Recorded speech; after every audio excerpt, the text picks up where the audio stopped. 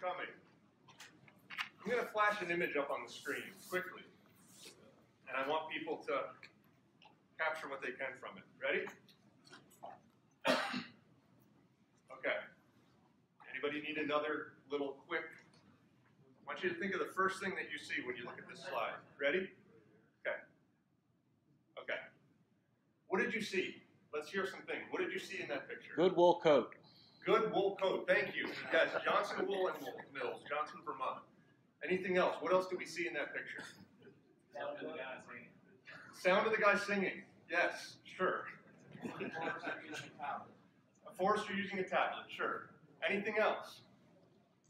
Seasoned gentleman. Okay.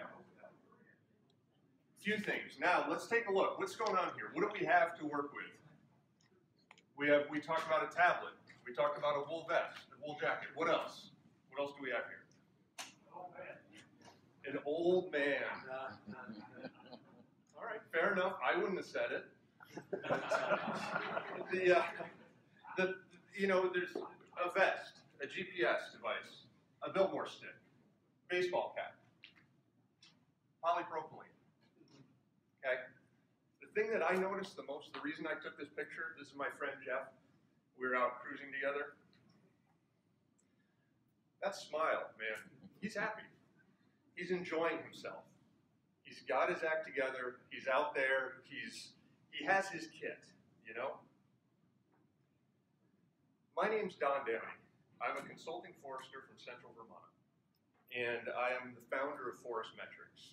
Forest Metrix PRO, the new product that we're unleashing, is the first completely self-contained timber crew software analysis reporting system directly from a mobile device with no desktop required. Tell me why you are here. Okay, I want to hear why specifically are you here? Whether it's at this conference or in this room, why are you here? What are you trying to get out of this? Anyone? Inventory solution. Inventory solution. Okay. Anybody else? Any other thing that they're trying to, can be general, it can be specific. And the inventory solution that you're looking for, why? Why do you need an inventory solution? Windows grew and didn't support the mobile device center. I can't talk anymore, and the two-dog program that I'm running is very old. Okay, so deprecating hardware. And why don't you just want to, tally and Excel? I don't like to work that hard. I don't like to work that hard either. Bingo.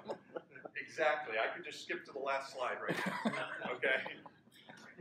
I'm here because this might sound a little weird. I don't want to be here. I want to be there. Okay? I don't want to be in the office any more than anybody in here. I didn't get into forestry so I could work in the office. All right? I have kind of a passion, my wife might say, an illness for trying to figure out easier ways to get things done. I'm lazy, okay? I don't want to work more than I have to. I don't want to waste time. I'm looking for an easy, efficient way to do whatever it is, whether it's sawing timbers, whether it's tying flies, whether it's cruising. I want to find easier ways to do things, okay? What we're going to do is we're doing a little bit of an intro right now. Setting the stage, I want to tell you folks where this is headed. I'm going to give you a bit of background about this company and about what we're doing here. I'm going to show you a demo of this system that we launched quite recently. We're going to have a little bit of Q&A, or as much Q&A as folks want. This can be I hope that it's participatory. People don't have to sit and wait. If you have a question, raise your hand or just yell it out, okay? There's plenty of flexibility here. We have plenty of time. We got started on time. We will end on time. And then I will wrap things up with a brief closing. Now, let's go back and unpack this image a little bit more, okay? There's something really neat going on here. When you kind of look at all these pieces, we named those 6 or 7 things, and somebody, right off the bat, wool coat, Johnson Wool Mills, 1842, okay? 175-year-old piece of technology. Biltmore stick, 1895. For Jeff, it's quick, it's easy. When you're not pulling tape and evaluating veneer, perfect. 1-inch classes, piece of cake, Biltmore stick. That's over 100 years old. Baseball hat, okay? We hardly even notice that. That is critical equipment. It is for me. It is for Jeff. 1942. That thing's been around for 70-something years, okay? And that's a critical part of his kit. We have the cruiser vest, only 50 years old now. Ben Meadows, 1968, thereabouts, started marketing cruising vests. Now you see what happens is the time that's elapsing between each of these innovations, it's fallen quite significantly. Only 10 years later, guess what? Synthetic fleece, Polar Tech, okay? These things might not, you might not notice it at first when you look at something like this, but we're all out there with a very particular set of tools that work well for us, ultimately trying to make our jobs easier, okay? Next, we have the handheld GPS, 1995-ish, when they really kind of came into being. For Jeff, it's still what he's most comfortable with. That's easy for him. He leaves it clipped here, he navigates, okay, works well. 20-year-old piece of technology. Ultimately, the iPad comes around in about 2010. So Jeff has figured out how to put together all these pieces from the last 175 years to create that smile in his day-to-day work function. Okay. 2012. I'm finishing up grad school. I want to be a forester. Okay. I did other things for undergrad. I did some other things out of college, but I wanted to get into forestry. Coming in late, your only option is pretty much go to grad school because you can't, nor do you want to go to undergrad. Okay. So I'm working for guys like Jeff. I got my herbicide license. I'm out there spraying plants and trying to establish a consulting shop of my own. So we're shopping for solutions. You know, Jeff had used some stuff, may have been mentioned here. Some other solutions didn't work all that well. I want to be super efficient. I want to get out there. I want to figure out how to process this data quickly and get out of the office. All right. My first few years back in 11, 12, I come home every night and I'm sitting on my computer. I got the paper, I got the Excel. My wife said, "What the hell are you doing? Is this why you got into forestry?" Well, sheepishly, I said, "Well, no, not really. I got to do this." She said, "You know, your kids are 3 and 5, 2 and 4, whatever they were at the time. My dad, growing up, he was a contractor. Every night in his office doing estimates, doing takeoffs from plans, okay? And I decided back then that I didn't want that. I wanted, you know, maybe not banker's hours, but pretty darn close, okay? I wanted to be done at 4 or 5 and go fish or play with my kids." So we got into this routine where it was like, geez, what the hell is happening there? So we're looking for these solutions. I'm carrying this computer around in my pocket, okay? This computer that's more powerful than my desktop was 10 years ago. And yet I'm writing on paper, throwing things in Excel. It's just stupid, right? So that year, I teamed up with a buddy of mine who kind of did some software programming type stuff. And I said, "Hey, can you take my tally sheet and just make it do this? You know, like my tally sheet, I'm collecting data. That's all I want to do. Just make it so I don't have to transcribe this when I get back to the office." Sure. You know, computer folks, a few hours, a couple days later, "Here, Don, what do you think of that?" "Wow, that's pretty slick. Well, can we do this?" You know, a few days later, "Hey, how about this?" We're just kind of, we like wasting time on silly ventures, right? So he was enjoying it, I was enjoying it. We kept going, and the more that we played with this, we said, geez, there's some value here. There's something that the existing solutions are not satisfying, right? That is to say, an elegant, easy solution for this hardware that we all own. So we launched Forest Metrix in 2013, just over 5 years ago. Adoption was pretty swift. Consulting foresters, industrial foresters, state agencies, big firms, little firms, educational institutions. And over these next few years, we learned a lot, okay? It was probably around 2015 that we discovered the chest pack, which I will demonstrate later and love showing to anybody who's interested, which is a really efficient way to deal with a tablet in the woods. Oftentimes people say, "How do I use this in the woods?" Well, chest pack really kind of gave us a really good solution for how to manage that hardware in the woods. other tools started popping up. Okay, we want to say, yeah, Jeff likes his Garmin handheld. A lot of people in this room do too. It's great. When it breaks, I would encourage you to check out GPS apps instead of replacing that piece of hardware. Okay, my last Garmin broke about 4 years ago. It kind of forced me to commit to one of these and try it, and I was hooked. Okay, Avenza maps. All of these great tools that can work in tandem with something like an inventory solution. All right. So a couple of weeks ago, a month or so ago, NESAF, New England SAF, they had their spring meeting or the annual meeting. 300, 350 folks. One of the topics, as it often is these days, is technology, field technology for foresters. And the theme of the event was lessons learned. And they wanted me to do a presentation on lessons learned. Now, that's kind of tough, right? Like, lessons learned, what are we talking about here? Lessons learned as foresters, what have we learned as a company? But the more I thought about it, everything that we learned over the past 5 years, okay, everything that we learned as a company came down to two things, everything. And yours got to it, and I'm sure others are thinking the same thing. One, everything must be easier. Okay, it might sound simple, but that's what all of this stuff boils down to. It's got to be easier. We spent 5 years working with people, one-on-one training, teaching them how to use this system that was pretty sophisticated, pretty darn powerful, but at the end of the day, we're saying, wait, shouldn't people just be able to pick up something and do it? You know, this day and age with these apps where you just pick it up and you touch a screen and hey, there's, you know, Angry Birds or whatever, and you're just, that's the expectation. Sure, this is complicated software, but the expectation is you should just be able to pick this stuff up and go. Why can't we make something that's easier for people to actually pick up and use? The second thing, everyone hates change, okay? Everyone. Nobody enjoys changing horses, okay? Unless you got a really tired old horse that is, you know, heading to the glue factory and you're looking forward to a fresh ride, okay? Most people, we don't want to change. So what we focused on was, okay, how do we make something that's exceptionally easy and doesn't really require people to change what they're doing? Okay. So this year, we took that model that we built over 5 years, and we said, how can we make this easier? And it's easy to say, oh, well, actually, at the end of the day, it wasn't that hard. And it's easy to say that now.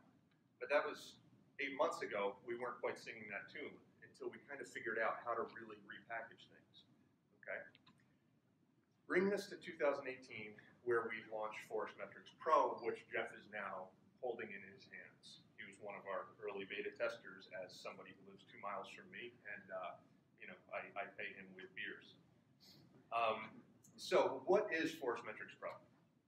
It is an Apple iOS system, okay, built on FileMaker database software. We're not anti-Android, we're not anti-Windows, but FileMaker runs on Apple. Our customers are probably about half-half Android, Apple. Okay, how many people are Android in this room? How many people are Apple? Yeah, bingo. That's pretty much our customer distribution. Android users grab an iPhone, an iPad for cruising. You know, some will grab an iPhone just for the data, the handheld data collecting function, and not even register it or activate it as a device. It's a program with a free 30-day download. You can go to our website, you can download it. It is a 5-minute guided setup. You download it from our website, it walks you through in 5 minutes, and you will go cruise, guaranteed, okay? You will analyze the data, and you will report it directly from the device. There's no desktop required, okay? That's really what sets this apart. Every time we introduce another layer of, well, we have to take this cruise and figure out how we're going to do it in the office, and then we have to send these plots to our device, and then we have to do this, and then we have to send this data back to this old 32-bit DOS-based machine to process the data, and then we got to send it over here to produce. We're trying to get away from that. This is kind of a new model where we can provide a full forestry solution without people having to leave their phone or tablet. Okay, so I'm going to go and just plug in a device here so I can show you live what the heck it is that I'm talking about.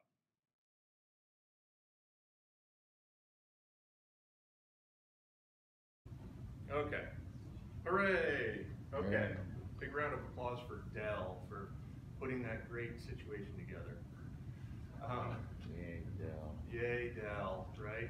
See, they all stink as far as I'm concerned. Sorry. Things should be easier, right? Shouldn't I just be able to plug in and show the darn presentation? Okay. Forest Metrix, you are looking at an iPad. This is an iPad Pro. It's the same size as an iPad, a full-size iPad.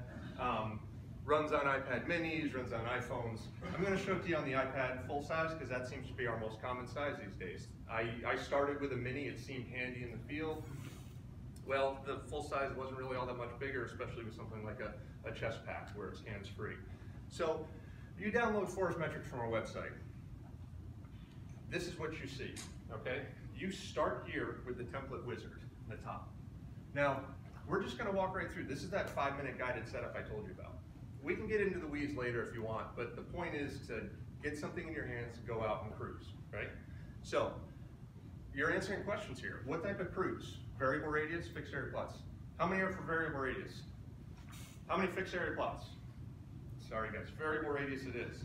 You can enter any basal area factor, you can plug in your own. If you're, if you have a calibrated prism or something, we'll just say 10-factor prism. Next, okay, this is common language stuff. You're answering questions. Set up your tree list. What state are we in? We are in South Carolina, but I'm just going to say all. This is just going to show us all the species in the country. Yell out the most obscure species that you saw most recently. Quick. Persimmon. Okay. Persimmon. How about something in the A's or B's? Persimmon. Okay, more. Just a couple. Dwarf hackberry. I tell you, what can I say? Make these up. No, I Dwarf, which one? Dwarf hackberry. Okay, well you're gonna get Dwarf live-oak. You challenged me, man. All right, well I know we got hackberry. So this is what the FIA believes is a tree species. So we're kind of going on their expertise, and maybe you broke the FIA model. Okay. I'm just gonna say drooping juniper. Sounds fun. Coulter pine. So, but you can see, I'm picking off the species in my area. We could say Carolina hemlock, and we can say, well, actually, we just call it hemlock. So we can change names of things. We can use number codes, letter codes. Oh, I already had a hemlock, so it's saying, hey, you can't do that. So I'll just call it Carolina hemlock. Okay. Next, what are the products you're working with? We send it out with default pulp and saw log. Okay, you call these things whatever you want. Say, well, I call it saw timber. Okay, I have pulp. What other products are you guys working with? Chip and saw. Okay, so chip and saw. And what's the most common log rule in this part of South Carolina? International? Sure. It doesn't matter. The beauty of it is you can just run this cruise one way, you can come back, flip the switch, process it the other way. So, and you can use up to 12 of these things. Okay, so you could have veneer, grade, whatever products you're actually calling in the field.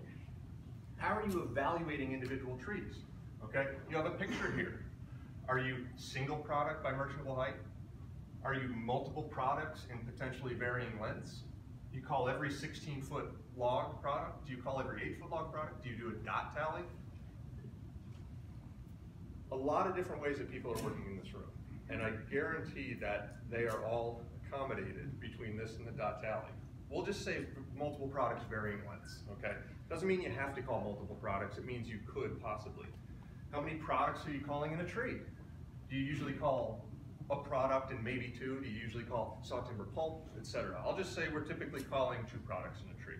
How do you call heights? How many people call their heights in 16-foot logs and half logs? How many people call in 8-foot sticks or bolts? How many in number of feet? Okay, well, you should all be happy then. Logs, half logs, bolts, sticks, number of feet. If it's number of feet, you can just edit the drop-down list. We'll just leave it on 16-foot logs and half logs because that's how I do it, and this is my presentation. So I'm gonna diameter pick list. Defaults in 1-inch classes from 5 to 40.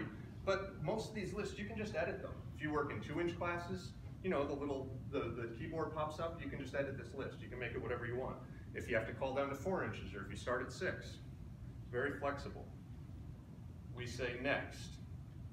Do you have to call additional things? Like you're going to be calling a species product diameter height. Who in this room has to call something like growing status or canopy position or cut leaf, additional tree level attributes? Anybody have to do stuff like that? Yeah, so it's there. You have these, you actually have 4 of these buckets you can set up for every individual tree. You could call a growing status and a canopy position and cut leaf and whatever, how many butterfly houses there are in the tree, okay? You can call them on every single tree. We'll just turn that off for now because, you know, it's certainly less common, but very easy to set up. So that's it. We set things up. Now I'm sure there might be things, well, what about this? Well, what about that? I'll show you where you just go into those settings, but for the purpose of downloading something from the internet, okay, in 5 minutes, setting up your primary cruise template and hitting the woods, we just covered the kind of the obvious bases. So I'm going to start a new cruise file. I'll call this demo 5. You can do things like entering your date, your job name, you know, all these things that show up on the reports. How many people, when they go out there, they start a cruise, they have an individual plot, they go, they're doing hip chain intervals, they're just navigating on the GPS. How many start with one plot and wait for me to finish? How many people have a grid laid out and they say, well, I have 3 stands and I have 20 plots here and 30 plots there? How many are single, just go out, hit the woods and start cruising?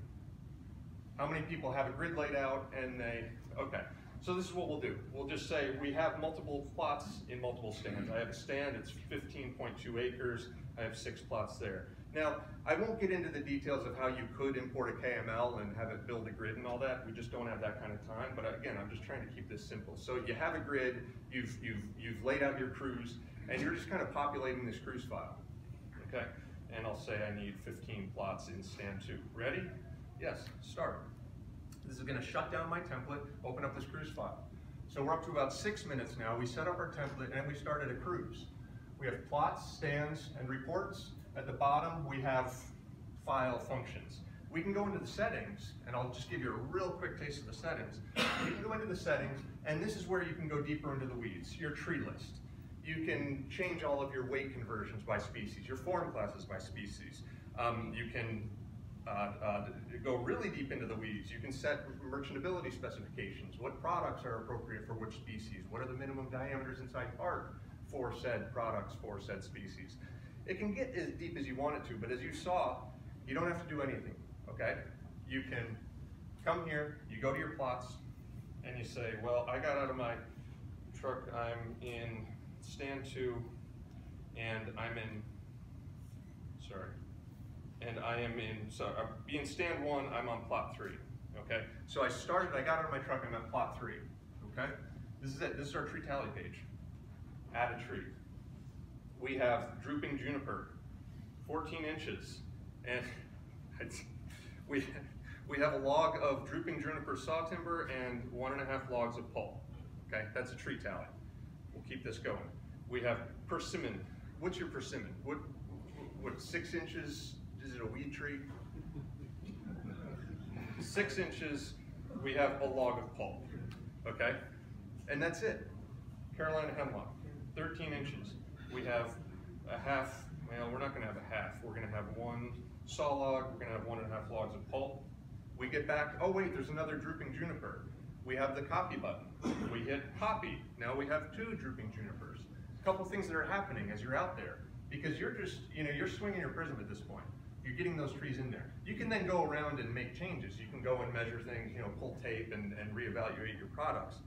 But when you're standing there, a couple things are happening. The moment you call a diameter, it's giving you the diameter, the moment you call the diameter and enter a height, it's going to tell you what the diameter inside bark is at that point in the tree. So as you're walking up the tree, you can get a pretty good idea of, well, it may not be what's there in reality, but it's what the math thinks should be there. So that can be a good clue that you might want to tweak your form class or something. You're also seeing over here the limiting distance of that tree the moment you put in diameter. Dwarf live oak, 8 inches, boom, limiting distance with our prism factor is 21.7. And you can always go, there's a limiting distance calculator where you can type in, decimals, you can enter your slope, all that stuff. That's all right there. But again, we're trying to make things easy and make it efficient. So you're standing there, you're calling trees, you're getting all this information, you can still go back and change things. That's it, we'll call this done. That plot's done, okay? And from here, I'll go to the next plot, okay? carry on. I'm gonna go over, we can show just very briefly plot level data. You can take photos, okay? You can take photos at your plots and these can all just be exported. Here we go, that's plot 1. Now that's plot 2. Pretty poor regen. You can take notes, all right? You can auto-locate when you add a tree, or you can have it locate manually, so everything's geo-referenced. But I'm gonna go to kind of the end here because we have 10 minutes left. I wanna wrap this up, and I'm determined to finish on time. So, we're done. We just tallied all of our trees. Pretend we just ripped through 42 plots. It was a good day, okay? The analysis all happens at the stand level. We're in stand 1, okay?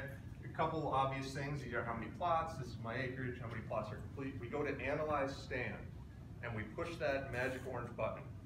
Yes, I'm just gonna run it on the completed plots. And I'm gonna flash a couple times, go through a couple motions, and here we have our analysis. We have our summary. These are for our stand total. These are our species, basal area, TPA, average diameter, average height, MBF tons. Boom, that's it. That's your stand level analysis. We have all kinds of other volume tables, volume graphs, diameter distribution, so forth. I don't want to bore you with all those details, but I'm going to bring it back home where I can show you that now you ran the analysis, and oh crap, I have to delete that. I didn't finish all of the stand analyses. So it said, hey, you gotta go back. So I just deleted the second stand. We don't need that. Okay, so reports. You're back at your truck. I wanna see stocking table. Okay, boom. This is obviously impossible to see. I don't expect you to really be able to digest this, but it's volumes by diameter class, by species, by product. Okay, you push a button, you could print this right out. You could email it to somebody, okay? You could text it to somebody. Your report is done, okay? You haven't even gotten back to your office. Your report is done. I'm gonna cancel that. So a lot of reports. Again, I'm not gonna just make your eyes bleed with details, but this is basal area by diameter class by species. Basal area bar graph on the top, table on the bottom, regen data, tree level data. There's a whole lot in here and a whole lot that are being built right now. This is a brand new version and we wanted to get it out there, but there's a whole library of reports that are coming online. But that will hopefully give you the idea of just how easy it can be, okay? We set up our template, we started a cruise file, we collected data, and we just sent out a PDF of the analysis. A couple other things. When you're back at the home page, we've done things like, well, geez, it has to be easy, right? Well, what if I need the answer to a question? Well, all around Forest Metrix, there's these frowny face icons that are pretty much cuts from the manual. What are we talking about with tree measurement method? What's that all about? What do these things mean? Well, here's what they mean. Here's that cut from the manual. We have a whole library of YouTube videos, okay? Online video tutorials, where you push that button, goes right to our YouTube channel, you know, the YouTubes that the kids are doing these days, okay? You have all these videos. That's on that interweb thing. It's the interwebs. I keep hearing about it. So this is how it works. And you can click on those and it's me talking with a live screen and, you know, 5 minutes on this, 3 minutes on this. Just the quick answers. How do you set up a dot tally, for instance? And I'm sorry we don't have time to show you. I'm just gonna show you, I'll just say done, home, close. I just want to show you really quickly the dot tally because it is super fast. This is just another file that I just brought up. I was showing somebody earlier. Okay, dot tally. You have 16 tally sheets, customizable with diameters and heights. Okay, 16 tally sheets. What do you want to do? We're going to go to our plots. Now again, silly species. This is American plum. This is a tally sheet. We have diameters. We have heights. We have 16 sheets across the top. I'm going to go to balsam poplar. 14-inch by, that's big for a balsam poplar. 12-inch by 32. I touch it. This is a dot tally. Every time I touch that, I'm tallying an additional tree. So if you can work within 16 tally sheets, and sometimes you might have, you know, 10 or so species, a hardwood pulp, a softwood pulp, other hardwood bucket. If you can work within 16 species, and you don't have to take, you know, growing status, stuff like that. This can be exceptionally fast, and this isn't just limited to 100% tally. You can use this for sampling. You can do a sample cruise with .tally sheets, okay? I go to my American plum, add some of that, go to my big cone duck fir, add some of that, and so forth, okay? That's it, that's .tally, and there is nothing faster, okay? There is no faster way that you can be tallying trees, except for maybe a clicker counting sticks of sawlog and pulp. That's about it. But as far as detail, 16 species, sampling or 100% tallying, that's it, okay? I'm gonna bring this back quickly and hopefully successfully to this, okay, how do we close this thing here? Go back to our slideshow, and we, from the current slide, and we're using our so tables, graphs. We'll keep more tables and graphs. This is trees per acre by status, okay? Trees per acre by status, by diameter class, and so forth.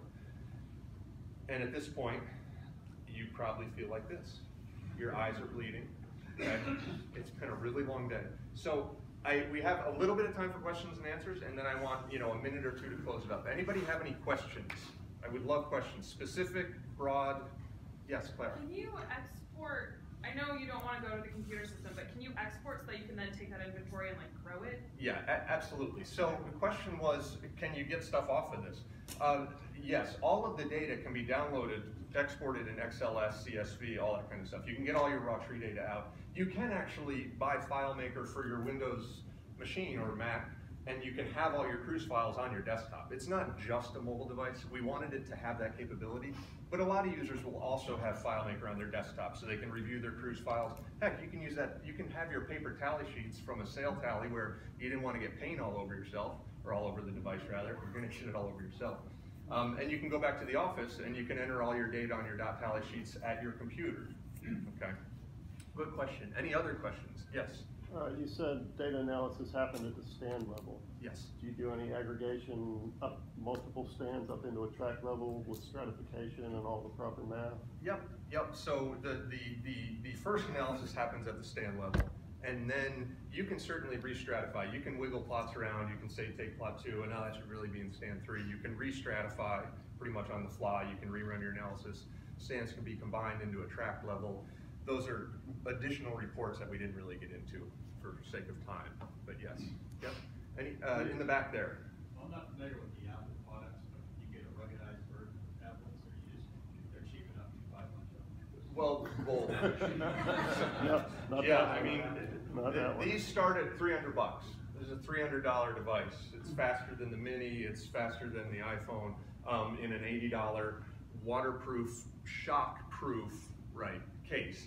I'm the only one that I know of that has broken it. We have about 600 people in the field, 600 active users. I'm the only one that I know that has actually broken a device. It kind of becomes one of those things where people are just accustomed to having smartphones and stuff on them. You know, you're not going to go and throw it in the back of the truck like you did your, you know, Juniper Allegro. But why do you want to? You know, you don't need to throw your phone in the back of the truck. Any other questions? Any other questions? Yes. In the field between two cruisers? I'm sorry? Can you combine data in the field? Yes. On the same Yeah, it's very easy to merge cruises. So you both have your device, you're together, you're within 30 feet, Bluetooth. The one person says, share this. The other person says, oh, that wants to be shared. They take it, they push a button and import that into their, and there's no limit to the number of cruise files that can be merged. Yes? Your template that's set up, can you spread that among two cruisers so everybody's set up the same? Yes, absolutely, and that's what we typically recommend. So everybody using the same species names, the same products. It's not necessary, but it can certainly be helpful if you're working with a dozen people. What a lot of our clients use, kind of more the enterprise-sized clients, is they use something like Dropbox, which is totally integrated. Of course, the iPad's not on now. Where directly from Dropbox, you can open up a cruise file on the iPad. You can take a cruise file on the iPad and send it directly to Dropbox. So the administrator back in the office, he is getting, or she is getting cruises as they come in from different people. They can then do all the merging in the office on the desktop. Yeah, sorry. Talk about the geo-referencing capability. Yes. Georeferencing on these devices is, meh, you know, 30, 50 feet. It's fine for a lot of work. What's nice is that for about $100, you can get a wireless dongle that will bring that accuracy down to like a Garmin handheld. Now, a lot of our users say, well, I'm getting 15 feet on this. I don't know about you. Well, fine, maybe you are, but most of us just get one of these just for that extra accuracy. It's short money for additional accuracy. Heck, if you're concerned, you can get a sub-meter one of these for your iPad. You can get centimeter grade dongles for your iPad. So you can take any of these devices and make them as accurate as you need to for pretty short money.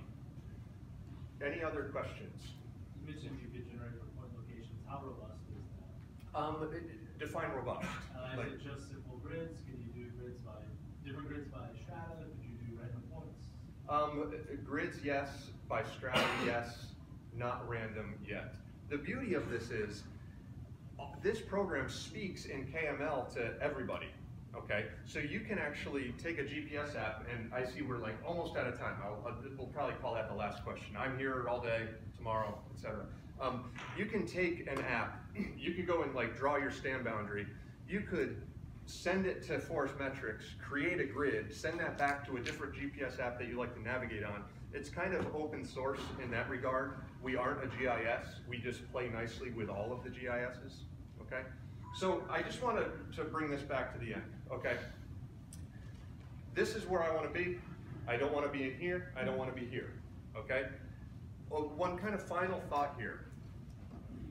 I'm not here, believe it or not, to sell Forest Metrix to you, okay? I do a lot of presentations where we're talking about other products. I can tell you all about PlotClone and MVG's product and heck, T-Cruise, 2Dog, whatever. And we are often presenting on that because my philosophy is I just want to get the information out there.